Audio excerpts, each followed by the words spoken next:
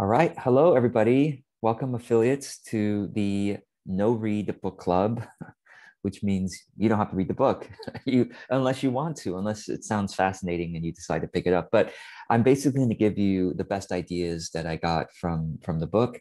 Of course, it's through my filter, through my lens. So I'm sure if you end up reading the book, you might have other ideas that really stand out to you. But these are what helped me, is making a difference for me. And without further ado, let's talk about it. So the book that I've been reading is from an author named James Altucher, Altucher. And I've actually enjoyed listening to his podcast for quite some time. He is an entrepreneur, a kind of motivational type speaker, but he's also a comedian. So I think that's partly why I like his style, I like his voice. He keeps things light, but he also tends to exaggerate. So that's the part I don't like. He exaggerates. Whenever I hear something from him where I could go verify the results, I feel like he exaggerates a lot. So that's the drawback of his work and his writings. But if you set that aside and really take the principles and some of the examples that hopefully aren't exaggerated, it is inspirational and it's helpful. So let me just, what I'm going to do is I'm going to kind of look through the chapter headings. I'm going to tell you, I'm going to pick particular chapters that made a difference for me, and then what the idea was. So the first chapter that really helped me was the 1% rule, the 1% rule. And the overall idea is this: if you improve 1% each day on a particular process that you do every day, then by the end of 1 year, 365 days, by the end of that, you will be 78.8, 37.8 times better in that process. So almost, let's just round it up, 38 times better in that process than you were at the beginning of the year by a 1% improvement each day. So that's really significant.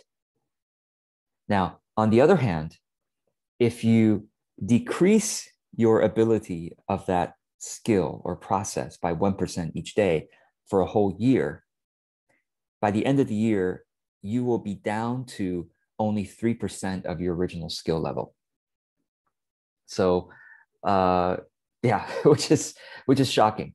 So that really inspired me to take more seriously this idea that we are always either strengthening our muscles or we are atrophying our muscles in any area of life.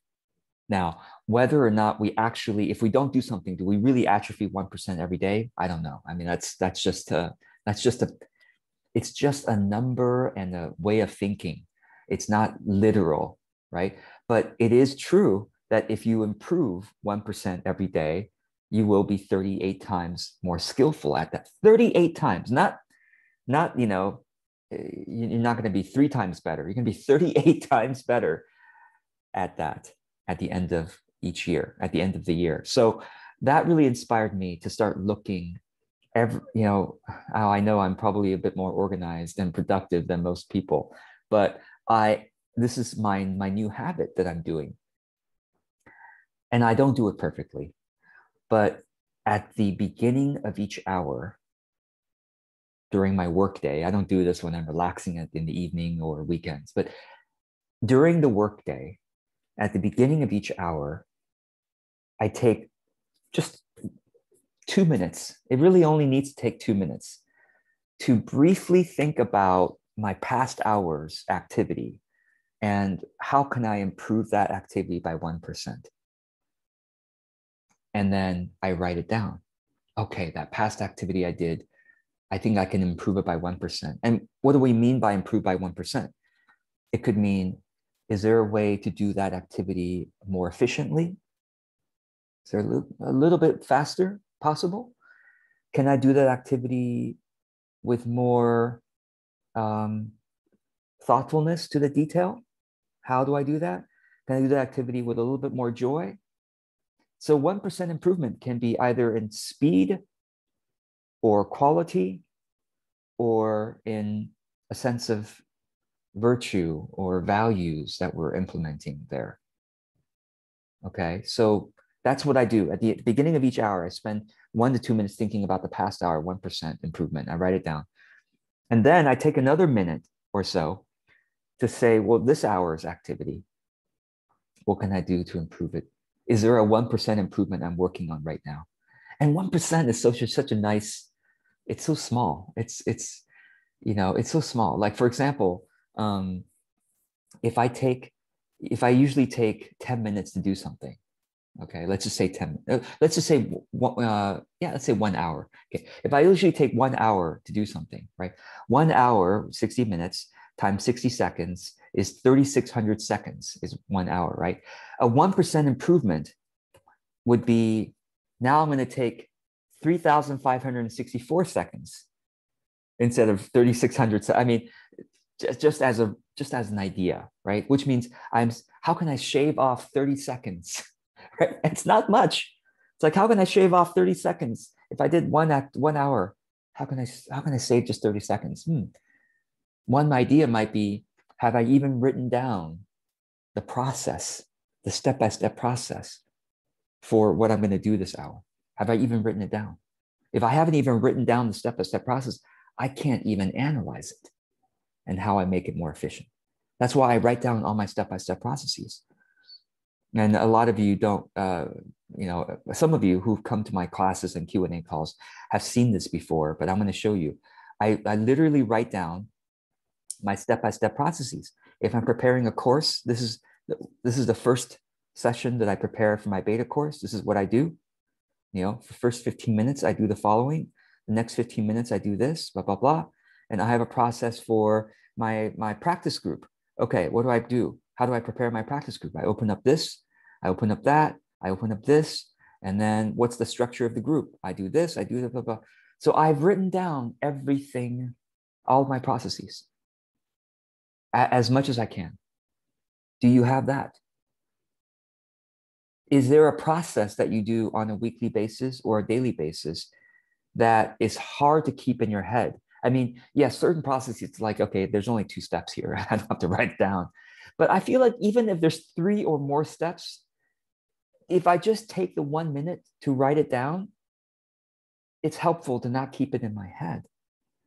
And also, therefore, I'm able to start making 1% improvements on it, to say, oh yeah, what's the 1%?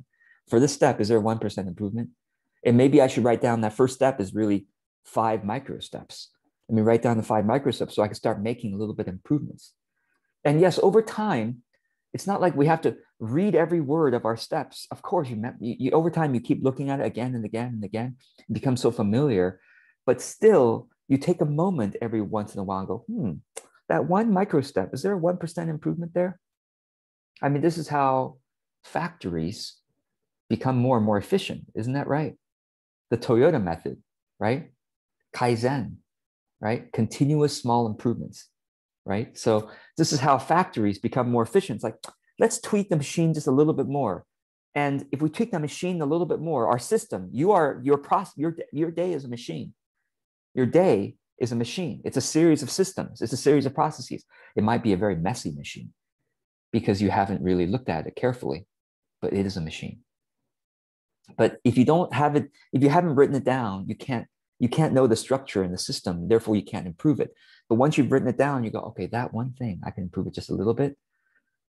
And if I improve a little bit, guess what? Every single time I do it, I'm saving 30 seconds. And you might say, 30 seconds is nothing. No, it's not nothing.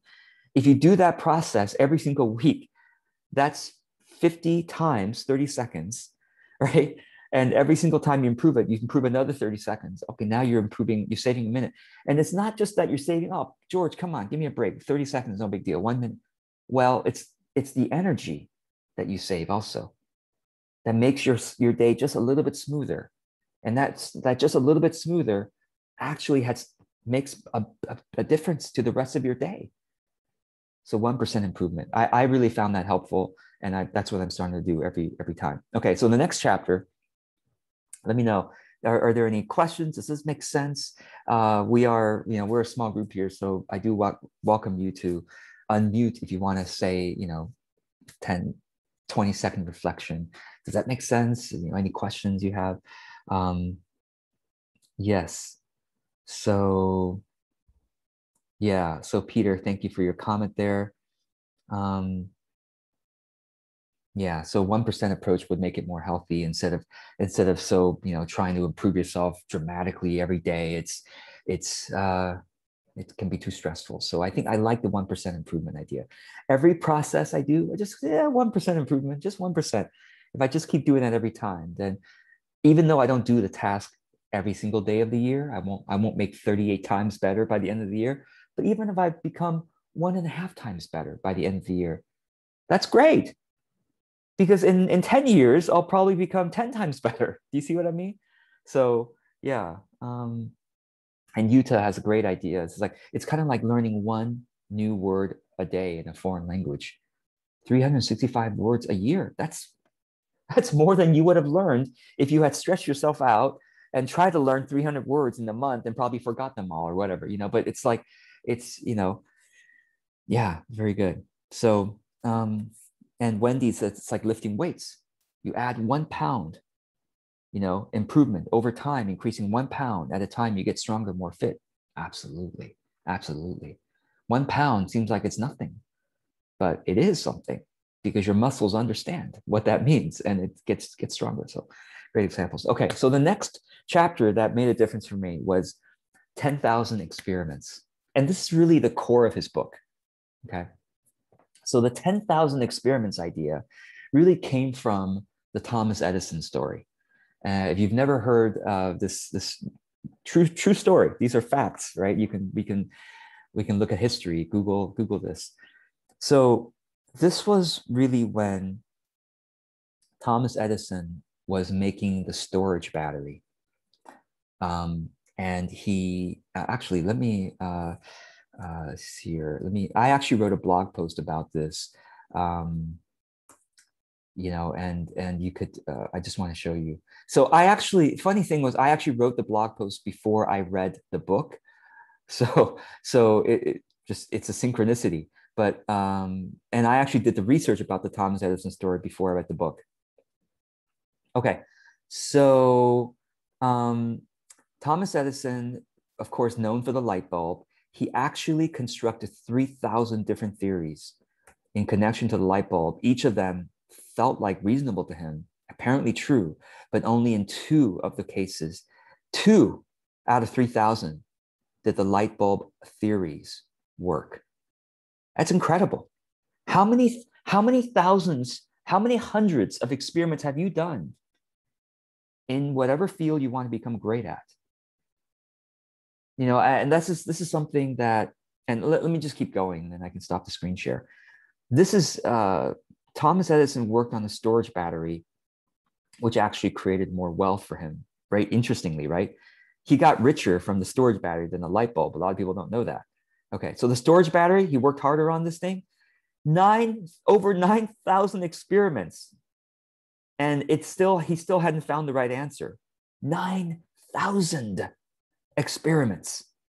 I mean, I'm just thinking, my God, even if I did for a whole year, that means I had to do 3 experiments a day, every single day for a whole year, right? 9,000 experiments. And of course, his friends said, isn't it a shame? So much effort. You didn't get any results? And then Edison said, no, wait, what are you talking about? I've gotten a lot of results. I've had several thousand things that don't work. I don't have to do that same experiment again because I know it didn't work. So this is something that I see in my clients all the time, right? My clients say, George, I launched this online course and it didn't work. So your teachings don't work.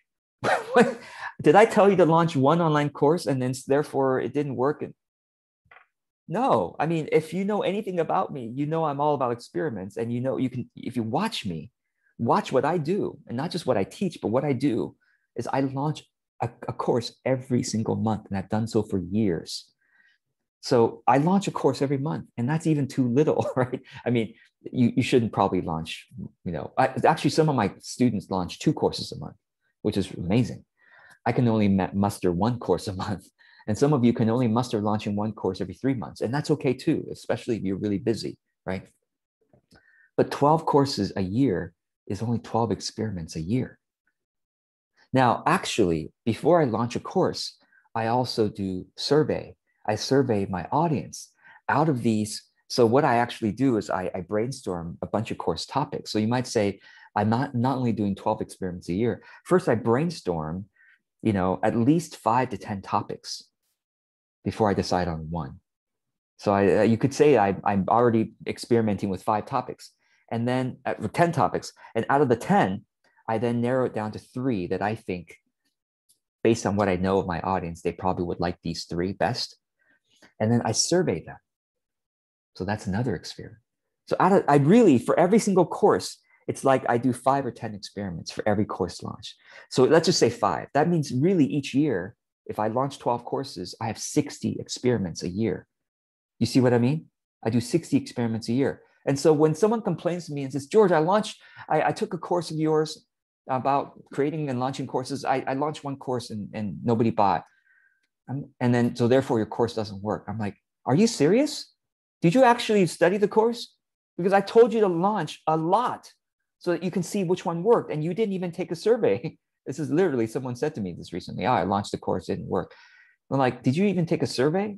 No, I didn't. I mean, it's like, come on. Edison, 9,000 experiments, and you told me you launched one course and one experiment and you give up? Or if you say, George, I had 3 exploratory calls with potential clients and none of them wanted to buy my service. So I don't think I should be in business. 3 experiments? Are you kidding me? Okay, so basically what James Altucher inspires us to do, and based on the Thomas Edison story, is 10,000 experiments. Now, why 10,000 experiments? Now it's kind of clever what he's doing, because usually we hear that to become a master at something, you need 10,000 hours of practice. And not just practice, deliberate practice, right? What's deliberate practice? Deliberate practice is like carefully practicing a specific segment of a skill, micro skill, practicing a micro skill, not 10 for 10,000 hours, but in those 10,000 hours, you are practicing specific micro skills to get better at the micro skill, and then practicing the next micro skill, get better at it, and then connecting those 2 micro skills together to have a better, bigger skill. That's what deliberate practice means. And James Altucher, the whole book is called Skip the Line. Okay, Skip the Line is what the book is called, which I really don't like the idea. The idea is like you somehow take advantage of society and you go past people who are waiting in line and you go to the front of the line. The idea is basically the more benevolent way of looking at it, ethical way of looking at it, is how do we do things in the most productive manner, in the most efficient manner, and not just in the way that everyone is doing it without thinking. So that's what he means by skipping the line. It's like if everyone is waiting in line when there really is no need for a line. That's what he means. There's no need for a line. Why are you all lining up? You could just go to the front and do this. That's what he means. So it's like, don't just follow society's rules. Oh, you're supposed to do this. You're supposed to get this certificate and then that degree and then this and then this and this and this before you can call yourself, and then 10,000 hours of practice before you should call yourself a master. He says, wait a second. There's a more efficient way of doing it. It's called the 10,000 experiments rule. Now, ironically, 10,000 experiments probably takes longer than 10,000 hours, right? but what he's saying is that really, if you aim for several hundred experiments, even 100 experiments is more than most people in your field are doing. So if you aim for 100 experiments, you're going to already be one of probably the top 10% in your field, because you have done enough experimentation in your field to understand what works and what doesn't work. Most people in your field don't do the experiments. They study, they read books, they take courses, they may have gotten degrees. And yes, those courses and books are about people who have done some experiments, but to do your own experiments allows you to actually learn much better than by reading a book, right? And when you design, of course you read books, of course you can take courses, of course, that helps with some shortcutting, or that helps with some understanding of what the history of your field is, so that you don't have to make the same mistakes over and over again. But even after your study, if you don't do your own experiments, you won't come up with new ideas that make you one of the best in your field. And so one example of experiments is the way I think about content creation, right? Every single time I make a video or write an article, I'm making an experiment. An experiment is, here's an idea I want to share with you. Let's see if it works. So I don't want to attach myself to, oh, did this article go viral? Did this video get liked a lot? No, I don't want to attach myself to any of those metrics. I track those metrics so I can look over time which experiments worked. But every single thing I put out there is an experiment. So by this point, I have made 1,000 videos. Yes, I've made more than 1,000 videos and written more than 1,000 articles at this point. This is over years, of course. So I have done 1,000 experiments, and not surprisingly, gratefully, my business is doing very well. And I really have seen that when I put myself out there hundreds of times, looking at them all as an experiment to say, I wonder if this idea will work. And by the way, experiments, do most experiments succeed? No, most experiments fail. But if you look at failure from the larger perspective, what is failure? Failure really should be looked at. So there's two ways of making mistakes: commission and omission. Two ways of failing. Commission, meaning I did something and I failed, or I made a mistake. Omission is the true failure that we should all be more concerned with, which is I didn't do it at all. So if I didn't do it at all, I wouldn't have even known whether that would have worked for me. Okay. Let's say that the lottery was much easier to win, which, by the way, in your career and the success of your career is like playing the lottery, except it's much easier to win. So lottery in the United States, it's something like 1 out of 15 million chance of winning the jackpot, something like that, right? So it's next to impossible, right? You buy a lottery ticket, you might as well be throwing money away. In your career, it's more like 1 out of 1,500 is the odds. Really, literally. So by the time you make your 1,500, by the time you put out 1,500 articles or videos, okay, let's just say with content, it's like 1,500. That's what I'm going to say to you. Okay, 1,500. If you write 1,500 articles and videos, I can almost guarantee that you will become a success in your field. I can't guarantee it, obviously, but I've only done about 1,000. And I'm already quite successful in a very competitive field. How many articles have you written? How many videos have you put out there? Probably not even 150. So there's your homework. Okay, 1,500 articles or videos will make you a success in your field. Probably. Really, I would bet on it. I would actually invest and bet on that. 1,500. Now, how quickly can you do the 1,500? That's up to you. That's up to you. If you do 3 per week, okay, and that's 150 per year, working 50. If you put out content 50 weeks, if you put out content 40 weeks in a year, that's 120 in a year. So that's 10 years before you get to top of your field, or at least have your business be a success. If you put out 5 a week, when I started, I put out 5 per week.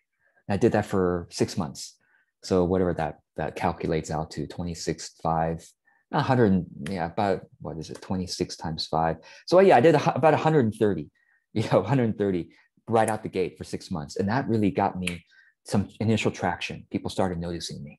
And then I started doing only 3 a week, and then blah, blah, blah. Actually, somehow the calculations, I know I have 1,000, more than 1,000, well over 1,000 videos on my YouTube. So, and I usually wrote, I always wrote a small article. Anyway, so however the calculations work out, I've been doing videos for a long time. So more than just 5 years. It's been a long time. So, all right. So content, I'm going to give you the 1,500 number as the number of experiments that will make your business a success, for sure. Of course, all the way there, you will be finding success along the way, but 1,500, aim for that. Okay. Now, for your offerings, for your online courses, or for your coaching packages, or for the way that you describe your consulting offer, whatever it is that you offer as a service or a product, I'm going to give you the number of 150. If you do 150 experiments of what you offer, you will find traction. I can almost guarantee you, I can't guarantee, but it's very probable that 150 experiments will get you to be like, oh my God, my career is going to work. This business is going to work out. I have solid confidence that this is going to work. And most of you have only done like 5 experiments.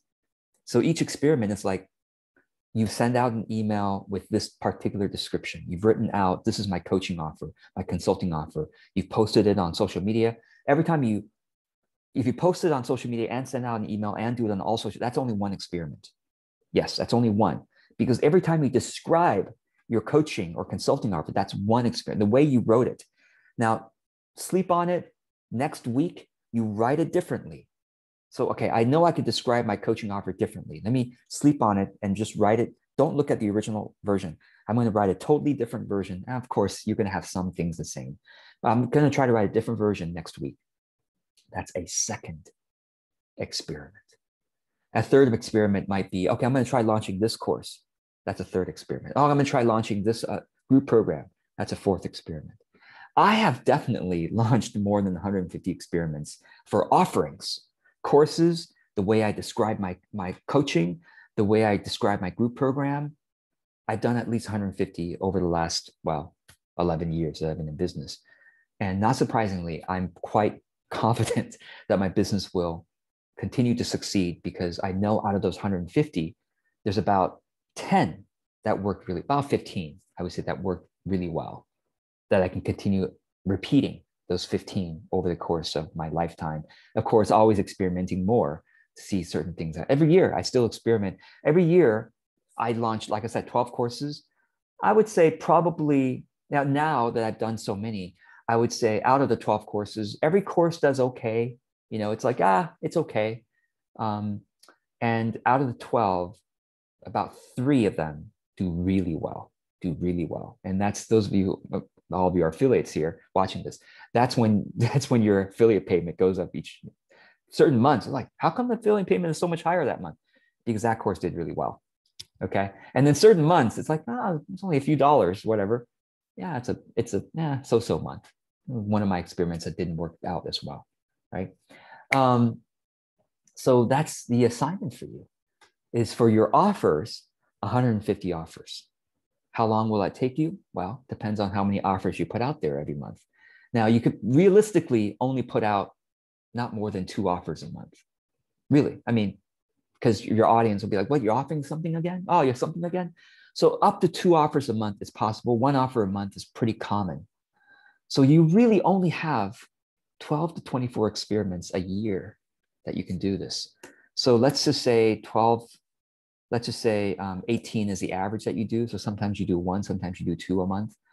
So 150 divided by 18 it's an 8-year process. Now, obviously, it's like, George, I have to wait 8 years before I can start making some money. No, obviously not.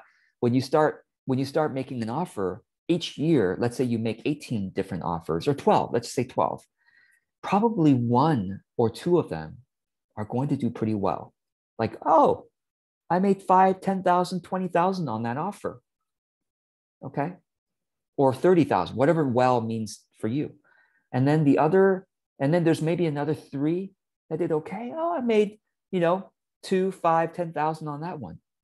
And then the others 5, however many left, 6, 7, 8, whatever, are going to be like, made 500 to 1,000 on that offer. You see what I mean?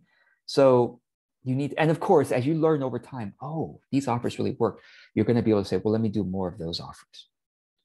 So essentially doing experiments. And the other thing I'll close off with this, the 10,000 hour rule. He says the problem with the 10,000 hour rule is that you master something for 10,000 hours, you might realize you don't want to do it anymore for the rest of your life. You might get tired of it. And that does happen. It's like, why are you spending so much time mastering one skill set when you have so much possibility within you that you should be experimenting with a lot more different things? So if you experiment more, you actually respect your potential and you activate your potential by doing a lot of experiments and seeing which one worked, because our calling is the intersection between our skills and passions and what the market, what the world wants from us. And in order to find that intersection, you have to experiment. You can't just be practicing one thing, become a master at it, and decide, oh, maybe I don't even passionate about it, and maybe the world doesn't even want it that much. You've got to experiment with a wide range.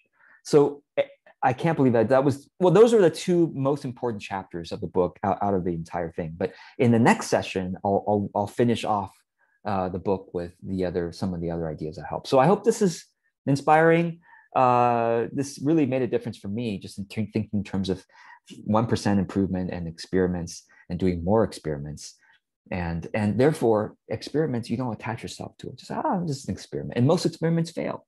So don't be surprised when you put something out there and nobody buys, because that's normal. That's normal. That's normal. You have to do the next experiment now. Just say, I wonder which is going to be the 1 out of 10 that works, or 1 out of 5. Or as you get more understanding of your market, 1 out of 3 that works. So I hope this helps, and go forth, do your 1% improvements and do your experiments. And I'll see you in the next session, or you'll watch the replay later. All right. Take care, everyone. Bye for now.